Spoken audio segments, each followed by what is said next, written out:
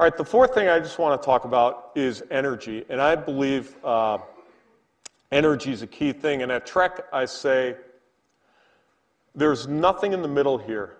You either add energy or you are an energy sucker. Okay? And just think about that when you're in a meeting with classmates or you're in a meeting with business people. When you walk into the room and you're having that meeting, either people are adding energy or they're just sucking it right out of it. And I'll tell you, the energy suckers do not last at Trek. And that's a question you need to ask yourself, and especially for students, ask yourself this question before you have any meeting.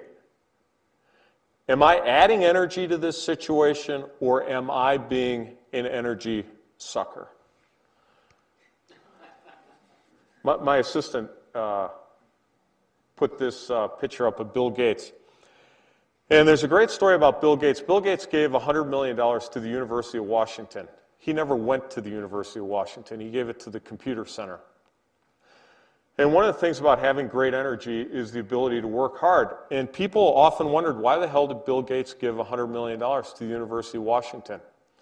And when Bill Gates was 12 years old, he would go to sleep. He'd always turn in early at about 9 o'clock, and he'd go up to his room.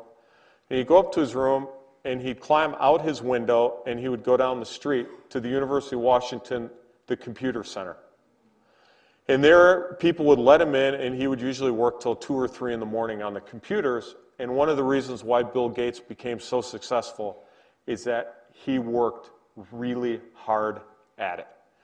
And for all the students in here, if you take a look at successful business people, one of the common denominators is they work really hard.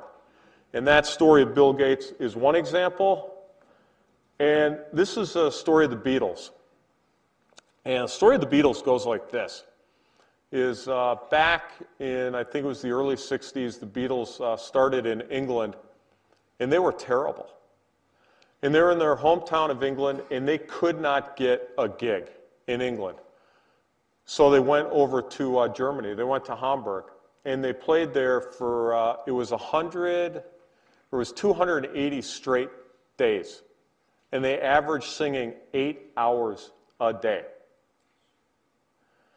And they said when they came back to Liverpool, they sounded like nobody's business. They were that good. And the reason they were that good is they had this incredible passion and they worked really hard at it. So if you want to be really successful in business, one of the lessons here is work really hard at it and you will go far.